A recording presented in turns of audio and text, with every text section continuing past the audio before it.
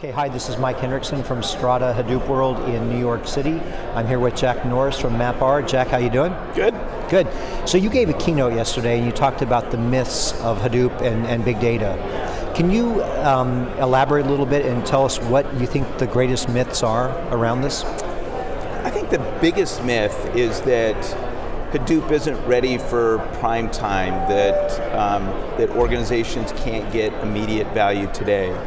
And yes, we're seeing organizations start at very different places, but it's amazing how once they get the technology into their organization, how quickly that multiplies, both in terms of the amount of data they start pouring in and the amount of diverse use cases that they perform on the platform. But it's not ready for prime time. So, well, the myth I think is that, well, what's your perspective as you look at Hadoop? So there's some people standing from the enterprise data warehouse and say, well, we've had this data warehouse for 30 years. Look at all the master data management and all the capabilities and all the advanced SQL tools that we have going against that platform. And they try to have a checklist to use against Hadoop for that. And Hadoop is doing some incredible things to offload data from a data warehouse. It's doing some incredible operational tasks that take high arrival rate machine data and do automated responses to that. So not really a human intervention as part of that step for fraud detection, recommendation engines, using sensor data for predictive analytics. Just incredible, incredible use cases. And those are being used today. I think the difference comes into what are the capabilities for the platform itself.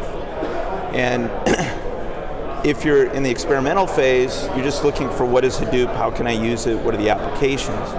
Once it goes into production, then you need those production features of HA and data protection and mirroring and disaster recovery. And I think that's the gap, people understanding, well, what are the capabilities in the platform in which they're running. So that gap, may be a reality, but what other realities are happening around Hadoop in an enterprise, let's say, that an organization that wants to move to a Hadoop-based platform, what are they going to realize? What are they going to get from doing that? Well, there's the incredible difference in cost to process and store the data. So today, if you look at a terabyte of information, and I'm going to put that in a data warehouse, it's about $15,000, $16,000 a terabyte. In Hadoop, you're using raw SATA drives, and it's a few $100s. So the biggest jump they get is this incredible cost differential, and they're able to store a lot more data. The second is that the analytics that are possible, it's dramatically different. So traditional approaches, the cost curve is exponential. So the bigger the data set, the more expensive the iron, the more expensive the product. So you're rewarded to sample the data. You're rewarded to take it into a subset, do it on a desktop, do some statistical model and say, well, this is generally what's going on. With Hadoop, you've got building blocks that you can add, and it's basically a linear, and it's relatively flat. So I'm looking at all the data, and instead of modeling, I'm saying, what's that anomaly? What's that anomaly? How do I eliminate them if they're cost or risk? Or how do I multiply them if they're positive surprises on the revenue side? Yes. So you've talked a little bit about myths, a little bit about reality. What do you see as the challenges for the data community, and especially around Hadoop, going forward? The biggest challenges? Probably there's a challenge from the administrator side, and that is really around applying the same SLAs, kind of the same requirements for their lights out data center products today with Hadoop. And actually, that's MapR's focus, is doing the architectural work underneath and having the platform in which Hadoop can run to meet those challenges.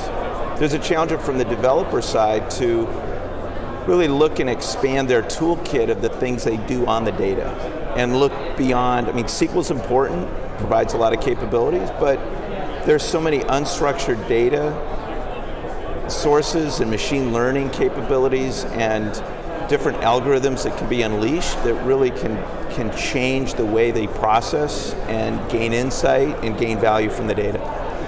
So change the way they process and gain value and that. So if there was one thing that you could change personally in the world by using big data, what would that be?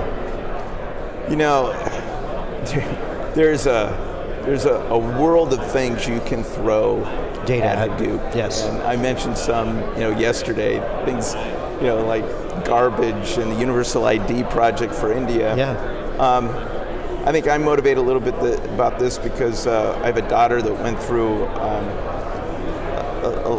a medical issue, and it was a long process, and at the end the diagnosis was unexplained chronic nausea and vomiting. It was ridiculous. Unexplained. Yeah. So I think healthcare is ripe for big data to understand not only the patient's underlying genomics that can lead to health, but understanding the event-based outcomes. Instead of, well, we're treating a symptom, does that actually have an impact? And collapsing the layers of payment and insurance to the ultimate physician. I mean, I guess from the wide view, the amount of GNP we spend on healthcare, the amount of data that's there, I think we can have dramatic impacts with big data. Okay, so that was your personal one. Now, stepping into your MapR role, what is MapR going to tackle in the future? And not necessarily problem sets, but where are you guys going to go in the future? So we view Hadoop as the biggest paradigm shift to hit enterprise computing, well, in my lifetime. I mean, it's a huge change. And to really maximize that impact, that stack has to be as bulletproof and as performant and as easy to manage as possible. And that's our mission. And we started at the lowest layer, and we continue to add and build on top of that. The latest was our security announcement, where we did architectural changes underneath to integrate security into that platform, support Kerberos, support native authentication, and we'll continue to do that and basically raise the boat for all the other ecosystem components and applications. Excellent, Jack. We look forward to seeing you and your MapR colleagues at Future Strata and Hadoop World. Thank you. Thank you.